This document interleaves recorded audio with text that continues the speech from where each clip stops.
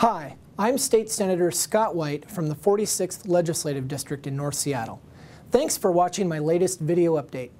We're now 3 weeks into the 2011 legislative session, and we're making progress in writing a supplemental budget for the remainder of the current fiscal year that will end in June of this year. We're also making progress on the 2-year budget for the coming 2011-2013 biennium. As you probably know all too well by now, the state of Washington is in the midst of a historic budget crisis because the Great Recession has slowed our economy and caused our state revenues to fall well below the amount needed just to maintain the current levels of service throughout state government. Now, with respect to the current year's budget, the legislature will be forced to take swift action to make additional service reductions.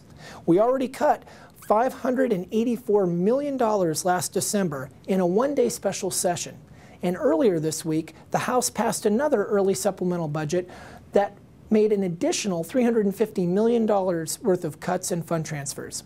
We're now considering this budget proposal in the Senate, and we'll likely be making changes before taking a final vote in the coming weeks.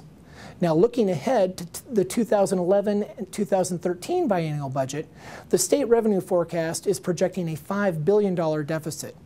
Now, we will fall short of the amount needed to maintain current service levels throughout state government. In addition to the budget, things have also been busy on the policy front. I've introduced 19 bills so far this session on issues such as the victimization of homeless persons, public financing for Supreme Court races, smoking in cars while children are present, and issues related to urban planning and the Growth Management Act. I was also privileged to have the opportunity to introduce a resolution honoring Dr. Martin Luther King last week on the Senate floor. One of Dr. King's enduring life lessons was service to our communities. This week has been especially busy.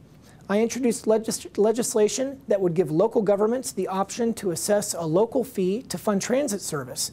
As residents in Seattle and King County know, Metro Transit is a critical service for citizens, and I'm working with leaders here in Olympia and in King County to ensure that transit is a key part of our transportation funding discussions. Also, my proposal to improve efficiencies in the administration of the state's higher education system was considered in the Senate Higher Education and Workforce Development Committee this week.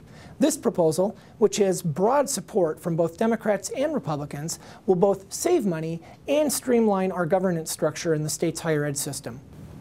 The last bill I will mention is a bill I sponsored that would reduce the amount of phosphorus in our waterways by managing the sale of lawn fertilizers that contain phosphorus, which is a cause of toxic algae blooms. This bill is currently moving through the Senate Committee on Environment and Water and Energy. Now, before I sign off for this update, I want to let you know that for the time being, I will not be mailing out print newsletters to constituents in my district due to cuts in the Senate's administrative budget.